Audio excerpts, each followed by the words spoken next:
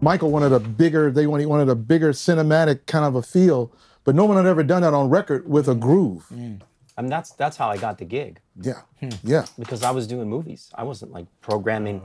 I was doing movies, and Quincy, I mean, he was just way ahead. Way ahead. That was the contribution that nobody else could have done. Like, to think, wait a minute, Michael Jackson, visual music, of course, medium, like he can dance, act, like put it together, and then it led to that Thriller movie, which was the game changer. Yeah, absolutely. But that's why I was there, was just like to make it cinematic if possible. I mean, just do whatever. Well, mission accomplished. Yes. Well, I mean, I just followed the Rod orchestration. Yeah. We just stylized it to whatever level, and I was able to more maybe proficient on this thing. But I'm not like the most technical person, you know. That's not what I don't like program my whole life for things. Well, no, but it's your approach based on all the cinematic work you. Yeah, and orchestration, knowing orchestra. Yeah. Right. You know, after Thriller, I did 100 movie scores, conducting and writing orchestration. That's what I really always wanted to do. That's my thing. And the synthesizers is just, well, I mean, I bought this from Jerry Goldsmith. This was his. Wow. Before Thriller, this was on Logan's Run. Oh my God. Wow. And Star Trek. Wow. So this particular one has like seen some miles. Oh my goodness. And Jerry was great. I mean, he really loved this stuff. Yeah.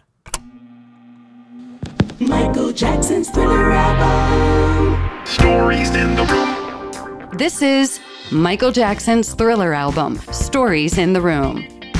Join film composer Anthony Marinelli, who programmed synthesizers for 7 songs on Thriller, and A&R veteran film producer Stephen Ray, who assisted Quincy Jones and was in the studio every day with Quincy and Michael.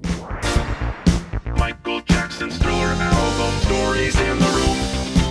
Yeah, he sold it to me when I was in high school. I was 17. I scrounged up everything. I worked at the Hollywood Bowl, like cleaning up throw up. Yeah. Anything I could do to get money to it was the only job I had other than like a music job, because I wanted to get this, and I got it from him, and it was it was awesome to have this thing. Okay, so then the wind, right? Yeah.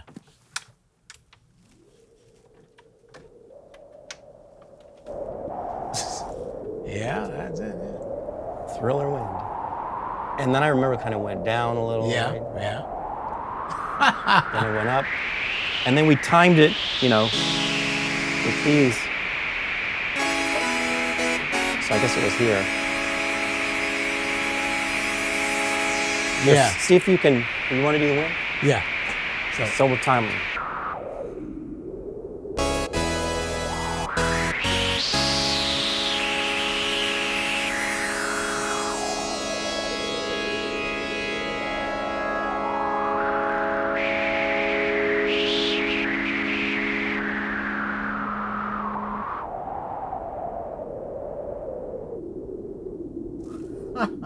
That's close. Yeah. Does a good wind. Good old arp.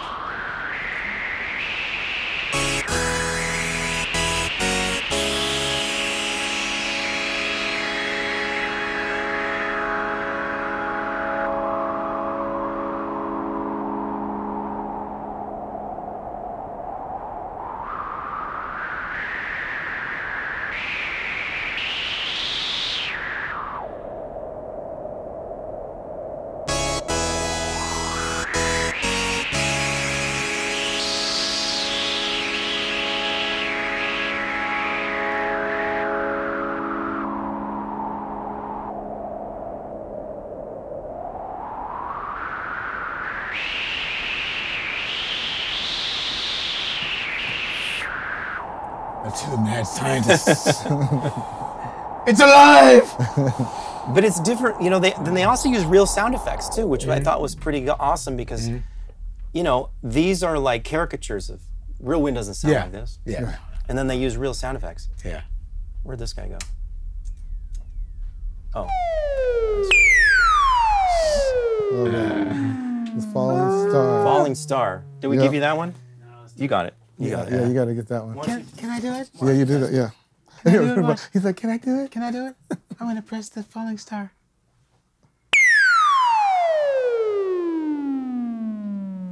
That's it. Simple as that. That's the sound that started Thriller. Yeah. Right after the, so it's, and then we go right into the pads and the chords to start the intro. Oh, I just wanted to ask you, did you have a phase shifter on the Rhodes on Thriller? Sounds like something was on there, or a chorus. Yeah, something's on there. The chorus. Yeah. Which one? I don't know. Oh, that's what we haven't done. It might have been a Rhodes. boss. We have to do the Rhodes. Boss chorus? Might have been. It might have been. Yeah, we got to do the Rhodes, Anthony. Hit 88. It is. Start over again. Yeah. 2 8s. Oh, because you got that foot pedal now, right? Oh, Maybe. well, It's supposed to be down, though. yeah. Yeah, because it's that thing. That's- Yeah, that's it. There we go.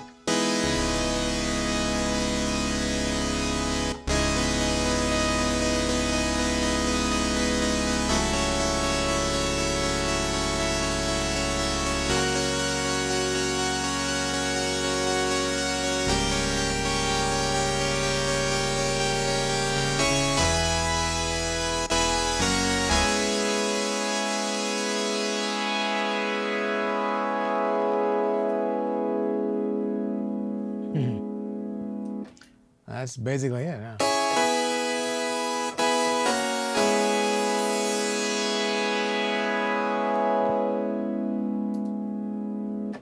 All right. Oh, the whole thing or just that? Just the beginning. Yeah. This part? Yeah.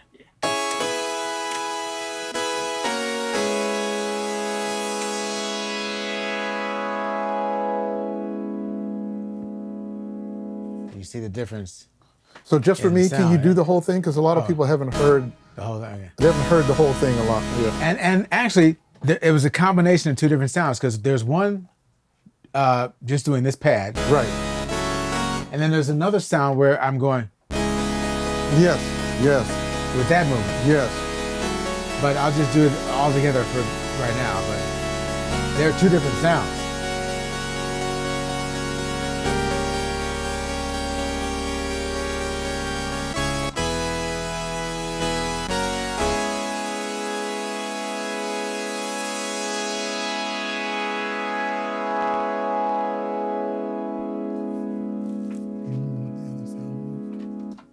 There you have it.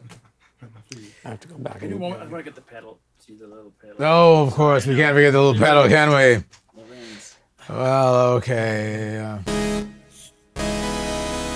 Well, I'll do it like this.